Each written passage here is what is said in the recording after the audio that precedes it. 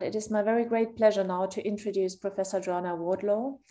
I would like to say she's a rock in stroke medicine and research, has received multiple awards for her work, and I believe that she's very well known by most of you.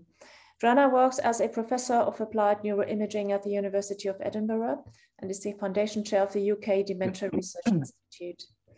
And among many other areas, she has been instrumental in advancing our understanding of the causes of cerebral small vessel disease and development of novel treatments.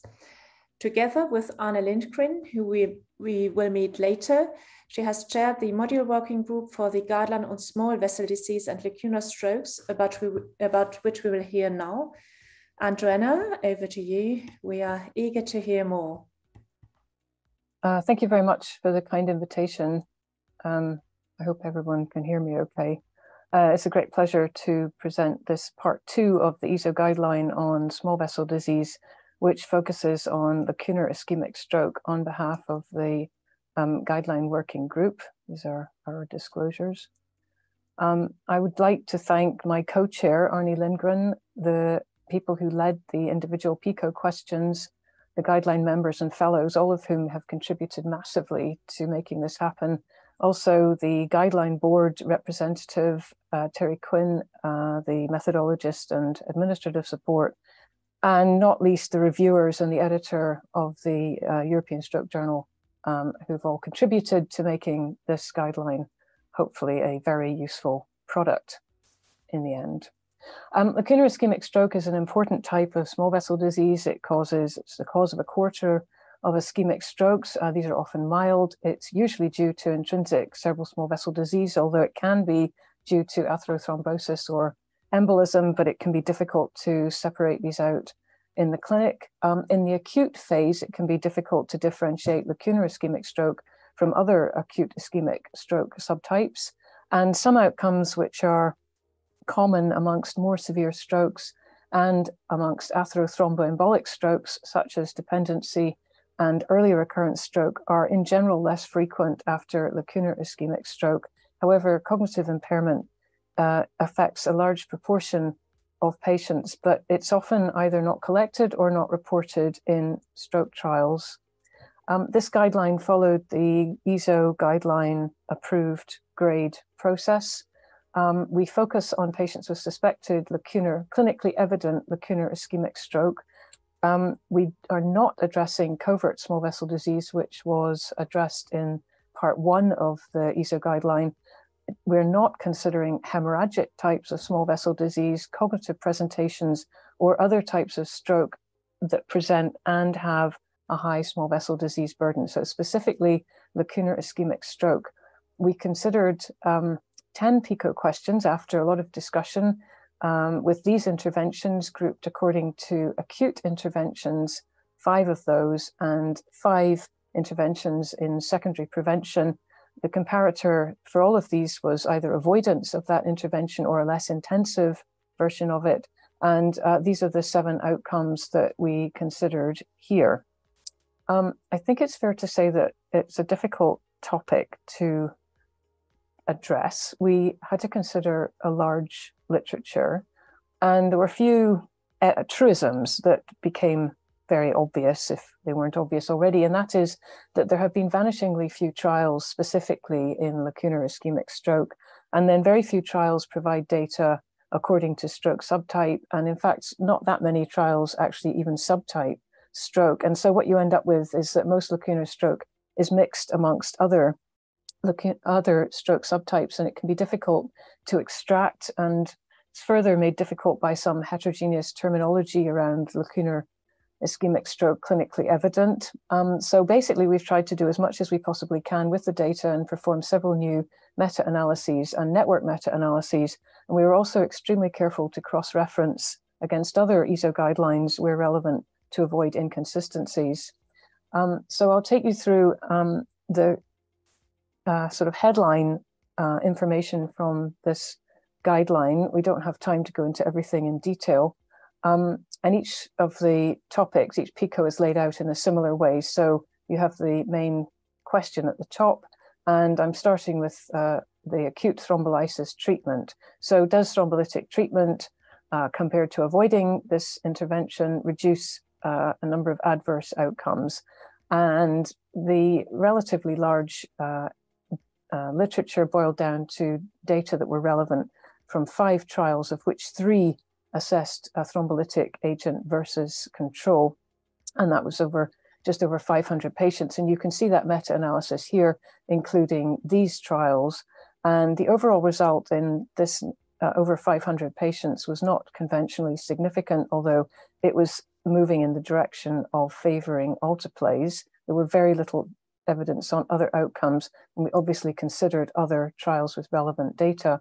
And this led to the evidence-based recommendation that patients with suspected acute lacunar ischemic stroke should be considered for treatment with standard dose 0.9 milligrams per kilogram alteplase according to current guidelines for the treatment of acute ischemic stroke.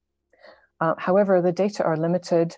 Lacunar stroke is difficult to diagnose acutely, and the power of this analysis is also limited, which led us to these expert consensus statements. After considerable discussion, we agreed that patients with suspected acute lacunar ischemic stroke who did not have a contraindication to thrombolytic treatment according to current clinical guidelines for thrombolytic treatment, there was no reason for not giving them thrombolytic treatment, and they should be treated as quickly as possible with intravenous alteplase at the standard dose. And we did not find any evidence to support the use of other thrombolytic drugs at the moment, or a different dose of alteplase. And this is consistent with the existing ESO guideline. In terms of antiplatelet treatment, we looked both at antiplatelet acute treatment and secondary prevention. And this summarizes both of those areas because the same overall search targeted both areas. And we found 3 trials relevant to acute treatment and 22 relevant to secondary prevention. These 3 trials for acute treatment, CAST, the Chinese Acute Stroke Trial, IST, and TARDIS were all rather different, and it wasn't possible to undertake a meta-analysis. And we also considered other trials which have looked at acute management. For secondary prevention, there was a larger number of trials testing a much wider range of antiplatelet agents in various different combinations and so forth. And to try and get as much out of this as possible, we've performed a number of meta-analyses and network meta-analyses, but these are exploratory. So for acute antiplatelet treatment, our evidence-based recommendation was that effectively there is continued uncertainty about a specific combination of antiplatelet therapy over monotherapy. So we considered long and hard a number of trials which have tested dual versus single in the acute phase. Unfortunately, the data specifically for lacunar ischemic stroke is very limited. So that was our conclusion. And the expert consensus statement was that we agreed that antiplatelet therapy should be started as soon as possible after stroke onset. And we accompany this by a discussion trying to explain the thinking behind our conclusion that it may be reasonable to use dual antiplatelet therapy short term after lacunar ischemic stroke, according to recent trials. And this is entirely consistent with the ESO expedited guideline. For secondary prevention, as I said, there were more data, and this is one of the meta-analyses summarizing antiplatelet therapy versus placebo. Most of the data relate to aspirin.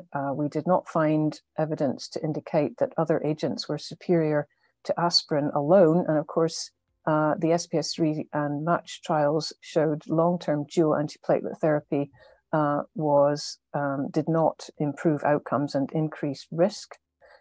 Here's an example of one of the 3 network meta-analyses. This included over 20,000 patients. You can see the various individual antiplatelet agents here.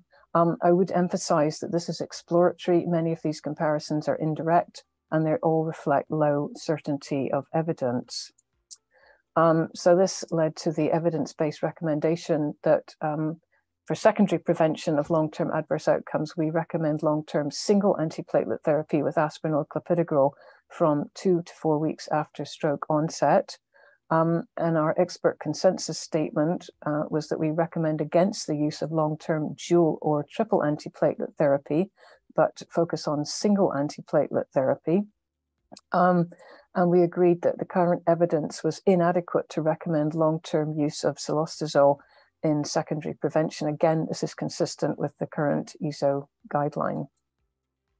For antihypertensive treatment, we considered the use of antihypertensive treatment in the acute phase and also for secondary prevention. For the acute phase, there were 5 randomized trials, and for secondary prevention, 2 randomized trials. You can see the acute trials listed here, totaling about 3,500 patients. And these provided data on a number of relevant outcomes. And for secondary prevention, there were 2 trials, both lowering blood pressure to target, and they provided data on recurrent stroke as well as other outcomes. Top is the meta-analysis for acute blood pressure lowering. And we've done a number of meta-analyses looking at trials, whether they included or excluded patients who also received thrombolytic treatment, timing, a various number of other secondary sensitivity analyses. And it didn't matter how you do it. There were, in terms of improvement in long-term functional outcome, acute blood pressure lowering provided a neutral result. For secondary prevention, blood pressure lowering to target was trending in the direction of reducing recurrent stroke, but did not reach conventional significance, despite including over 3,000 patients. So for acute antihypertensive treatment, our evidence-based recommendation is that we suggest against the routine use of blood pressure lowering agents in the hyperacute phase, unless this is necessary for a specific comorbid condition. If patients are being considered for intravenous thrombolysis, then we suggest following the same guideline as in acute ischemic stroke at large. And there is continued uncertainty over the benefits and risks of temporarily stopping versus continuing prior antihypertensive therapy. Our expert consensus statements were that there was insufficient evidence at present to provide a precise time frame about acute blood pressure lowering, but we felt that avoiding for around 24 hours was probably reasonable. And when patients are undergoing thrombolysis, we agreed that there was no particular advantage or otherwise of any particular antihypertensive medication, and hence the main priority was the blood pressure rather than which antihypertensive drug that you use. And most of us agreed that if patients were not being treated with thrombolysis and had particularly high blood pressure, then careful blood pressure reduction was reasonable and likely to be wise. And this is entirely consistent with the existing ESO guideline on blood pressure management. For secondary prevention using antihypertensive treatment, the evidence-based recommendation was that patients should receive antihypertensive treatment to prevent recurrent stroke and other adverse cardiac vascular outcomes. We agreed in our expert consensus statement that blood pressure should be appropriately monitored and well controlled, but we couldn't advise any specific antihypertensive treatment. And most of us agreed that it was reasonable to try and aim for lower targets, but particularly trying to reduce blood pressure variability and avoiding drastic blood pressure reductions. Lipid lowering in secondary prevention, there are 2 trials totaling almost 2,500 patients shown here. They used a different statin and had follow-up for almost 5 years. And you can see from the meta-analysis that the trend is in direction of reducing recurrent stroke with statin, but it does not reach conventional significance. And this led to the evidence-based recommendation that there is continued uncertainty regarding the effect of lipid lowering specific to lacunar ischemic stroke, but we recognize that lipid lowering is effective in reducing clinically adverse outcomes in patients with undifferentiated ischemic stroke. And we agreed that patients with lacunar ischemic stroke should receive lipid-lowering therapy, given that there is some evidence of benefit and no evidence of harm, again, consistent with the existing ESO guideline. We examined extensively to try and find lifestyle interventions, including things like dietary, smoking, weight reduction, exercise, etc., cognitive, as you can see here. We found 2 randomized trials, one for exercise and one for vitamins. Both were neutral on their primary outcomes, and this led to the expert consensus statement that despite a lack of direct evidence, we agreed that it was advisable to promote healthy lifestyle modifications as recommended generally in secondary prevention for stroke and vascular cognitive impairment. And this should consider exercise as well as diet, weight, smoking, alcohol, and avoiding excess sodium intake. And finally, we also examined a number of other agents which have been used in trials for lacunar ischemic stroke, and this is referred to as other treatment, both acute and secondary prevention, and this included things like phosphodiesterase inhibitors, anti-inflammatory agents, nitric oxide donors, etc. And for acute treatment, we concluded that we should avoid GTN in the acute phase, that there was no evidence to support the use of anticoagulant with heparin or low molecular weight heparinoid acutely, or a Chinese herbal medicine, and there was uncertainty for some other agents. And in secondary prevention, we were not able to recommend any current agents specifically, and to avoid anticoagulation unless the patient has atrial fibrillation, in which case patients should be managed according to the atrial fibrillation guidelines. And finally, because progressive stroke is common amongst patients with lacunar ischemic stroke, affecting between 1/4 and 1/3 of patients, depending on the definition, we also examined whether there was any evidence that any agents benefited outcome in patients with progressive symptoms. And the short answer to that was no.